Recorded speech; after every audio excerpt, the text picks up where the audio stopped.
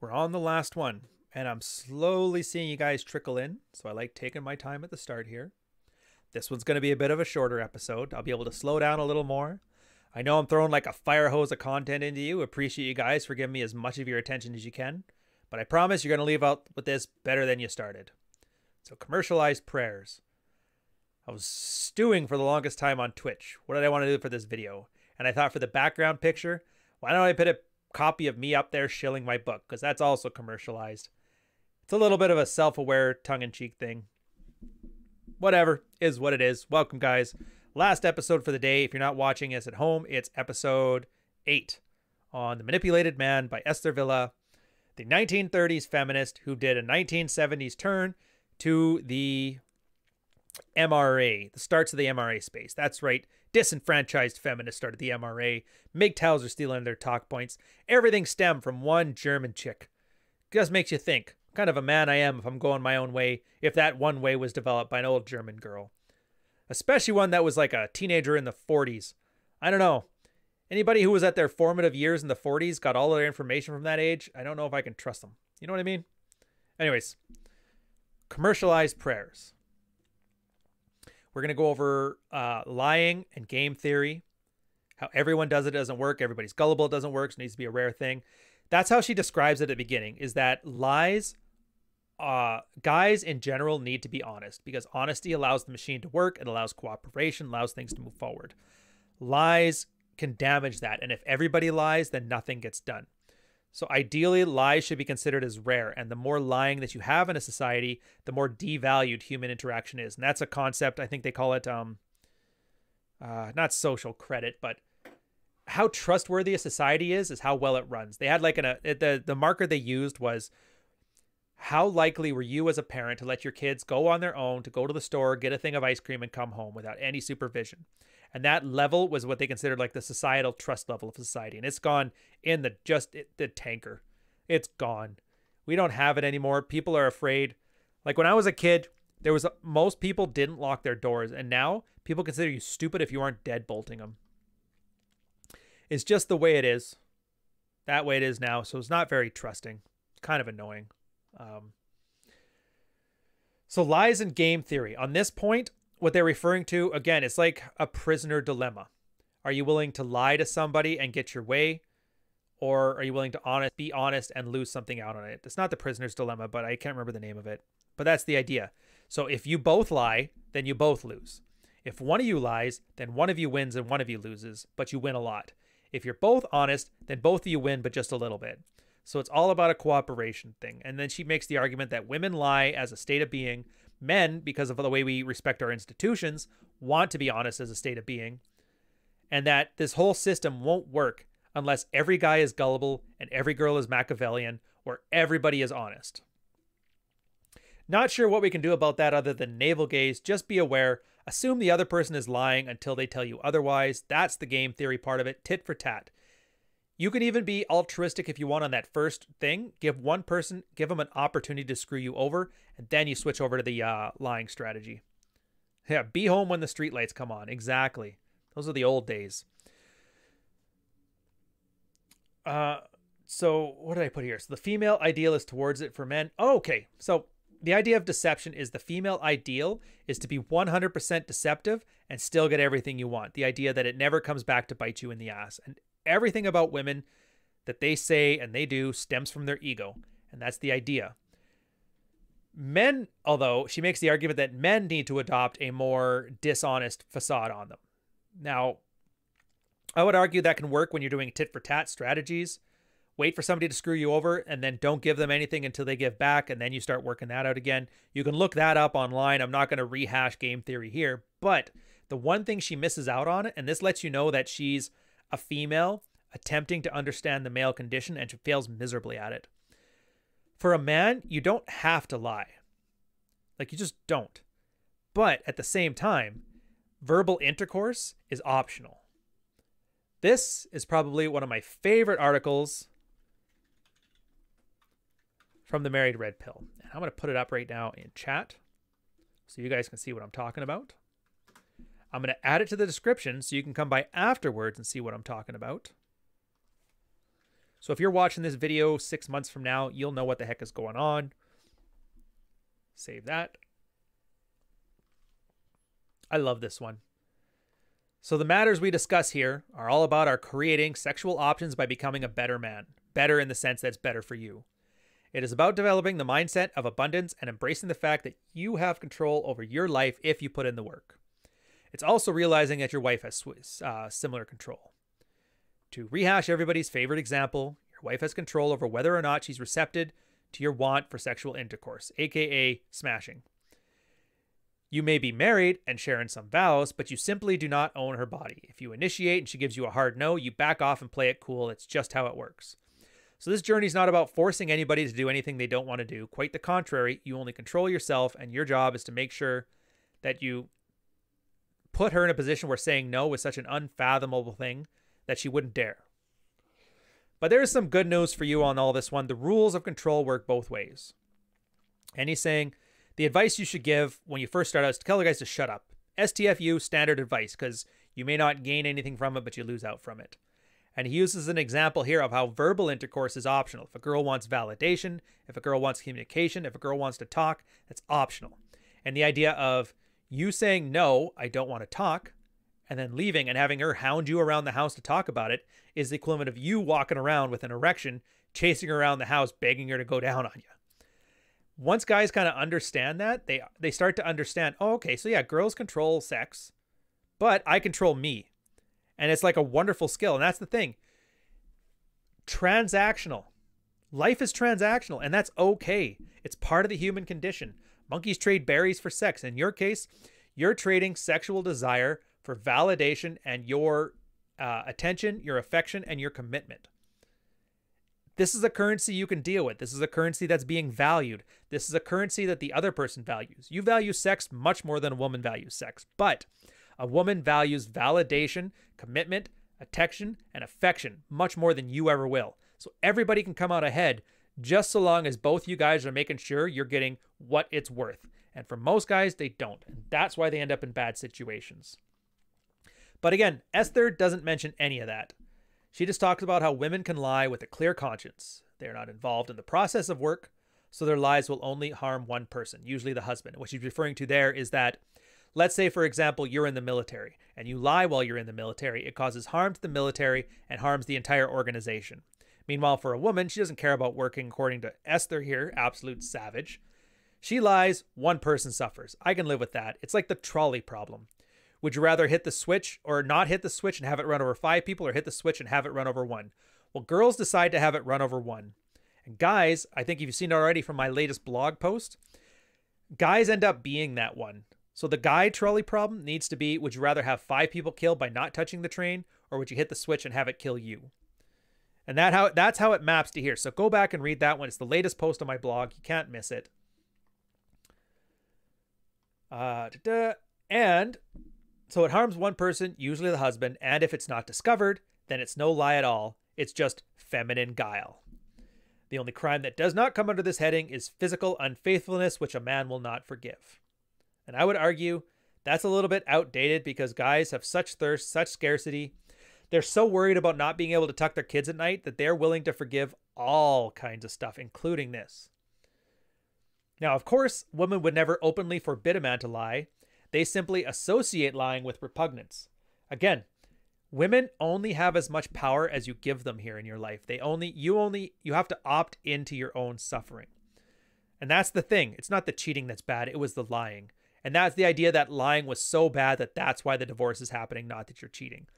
Again, they tie it to repugnance. Anything that's not masculine, well, just man up and be honest. I won't be mad. Just say it. See that? It's all based on either appealing to your thirst over girls, your fear of abandonment, or your inner mobility as a man. Or nobility, sorry, not mobility. All this stuff. Look at that. We need that big dick energy. So once you understand how manipulative all this stuff is, you can free yourself from it. And it's super easy.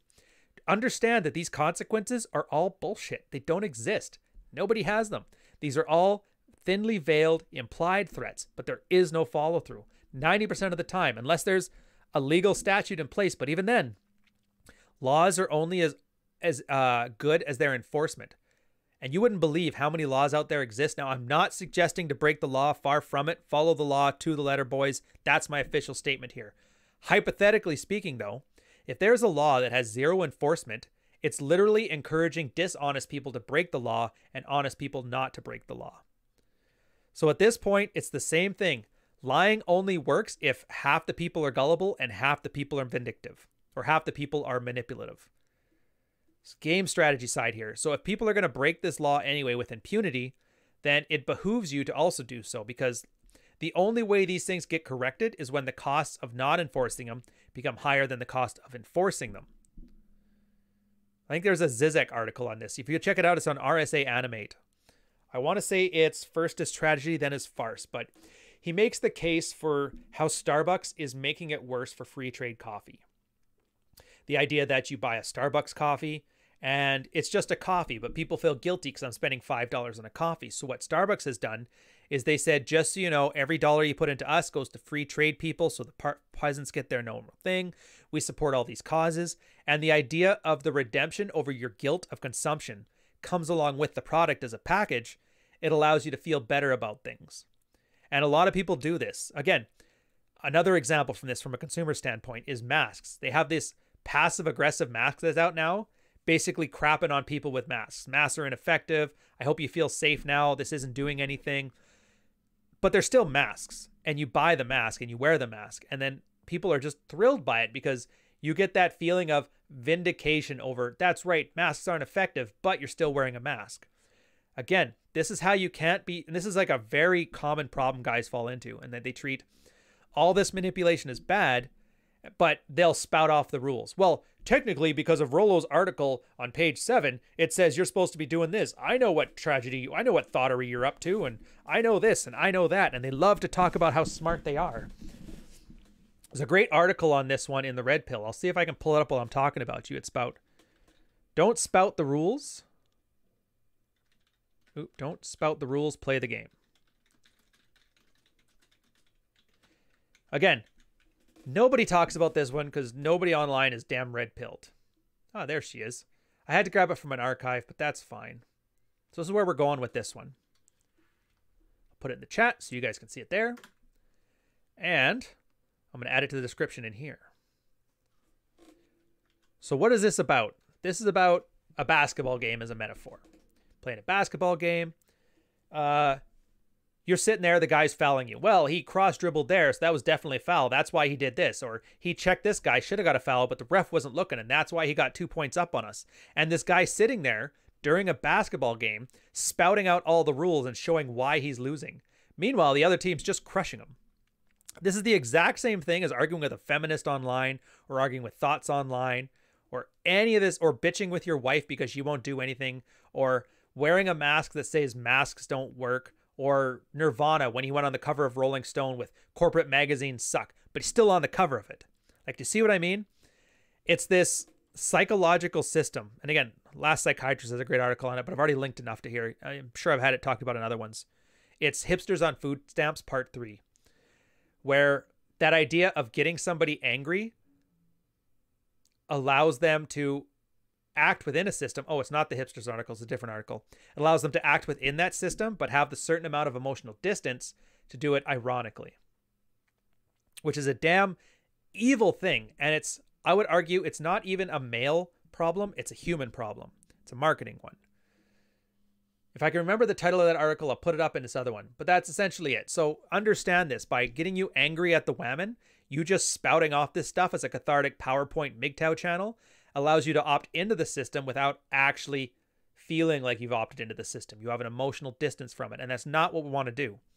So that's why I argue the anger phase is something you need to get out of. The anger phase is good. In this sense, it allows you to drive yourself to action. It increases your neuroplasticity, allows you to adopt new mental models to act in new self-interested ways. But once you're there, you don't need the anger phase anymore, because an anger phase will then turn against you and allow you to opt into systems that you don't like.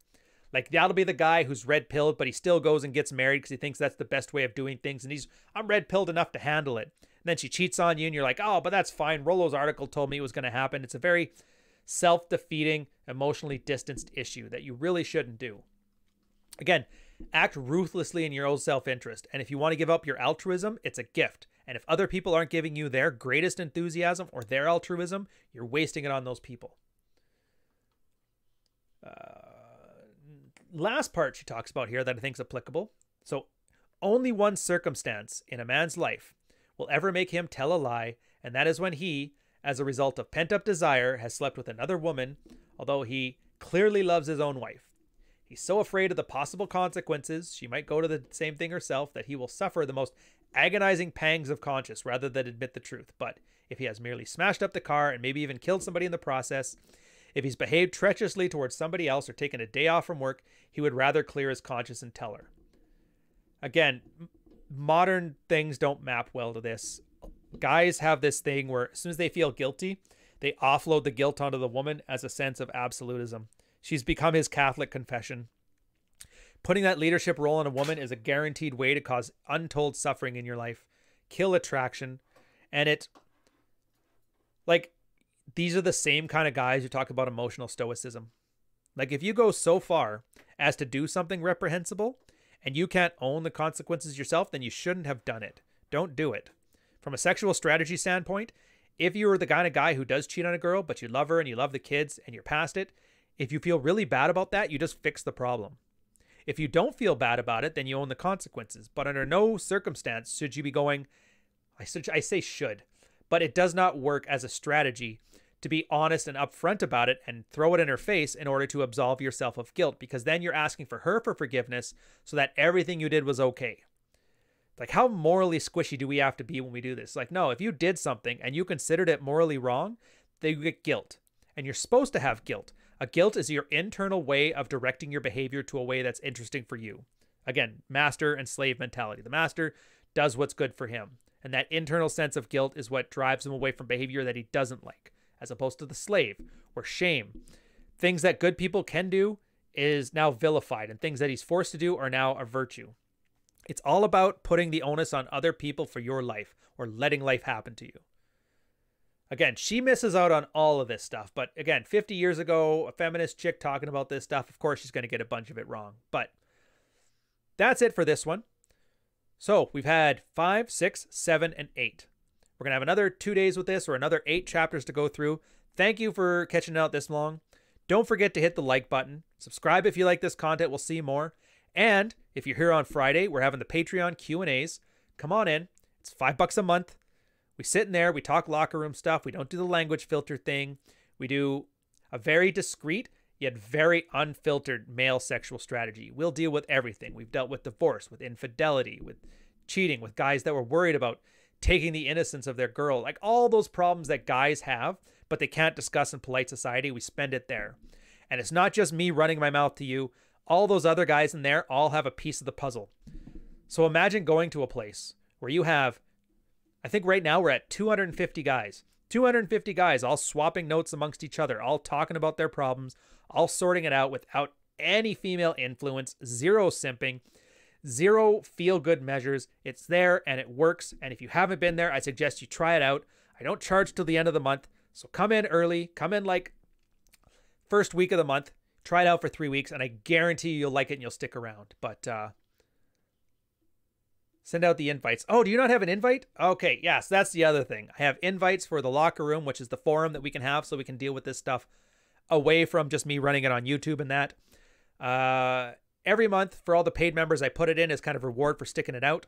So I'll take a look. I'm not sure why some of them got missed. I thought I did for this month, though, but I'll do some troubleshooting. We'll get to that. On this note, though, I'll catch you guys on the next one. Take care.